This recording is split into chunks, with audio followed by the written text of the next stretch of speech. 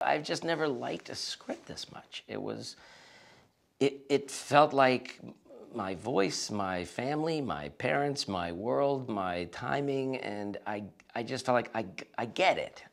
I get what's good here. I think as a director, the goal is to honor the script. Find a script you love and make that awesome. And I read this and thought, that's a worthy thing. This script is so good. If I can make this into a movie, a lot of good's gonna happen.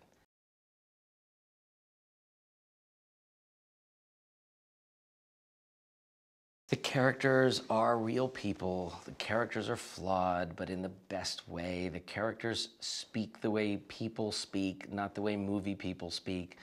And everything that's a little bit off in each of us is funny in this movie.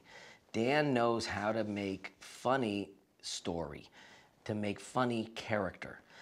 Often movies have a story and have characters, and then they try to put the funny on top of it. The funny is the story. The funny is the character. And he has a magnificent touch to letting the comedy move the story forward.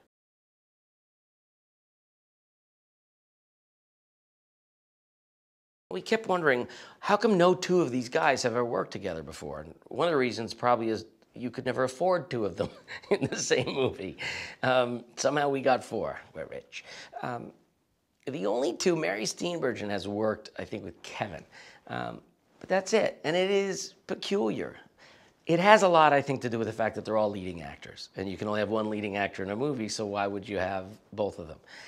They also started their careers a little bit in different places in different ways. And they also do sort of different things. So it's fantastic that they all came together. And it may be one of the reasons they all said yes, because they hadn't worked together.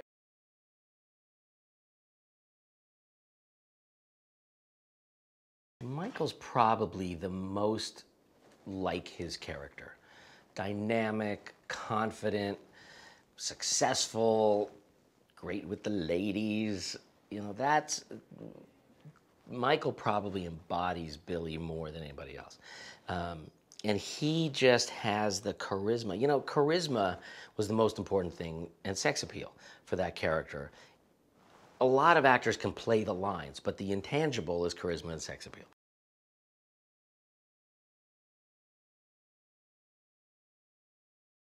To see Bob De Niro in that role, to be the expected sort of grumpy guy, but also there's such a powerful sadness going on inside Paddy, and that grumpiness comes from that sadness. And I think Bob really locked in on that and brought so much of that sweet pain and sadness into the grumpiness. You really care for him. And then he brings in all that comedy.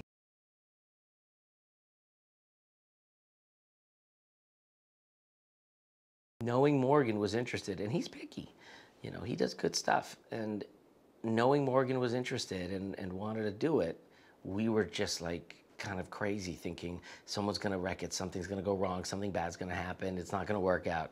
And then it did. And it was just like, oh, what would happen if you got everything you ever wanted? That's what it felt like when Morgan said yes.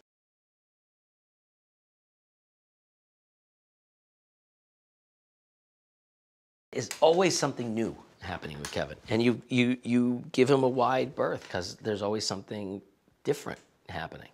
And so I started really relying on his creativity and finding something new every time he did it. He's hilariously funny and extremely sweet.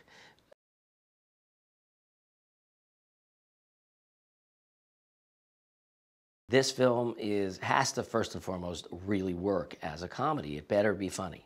But there's so much going on here. This is a really sweet film that it brings us into characters we don't see in films a lot.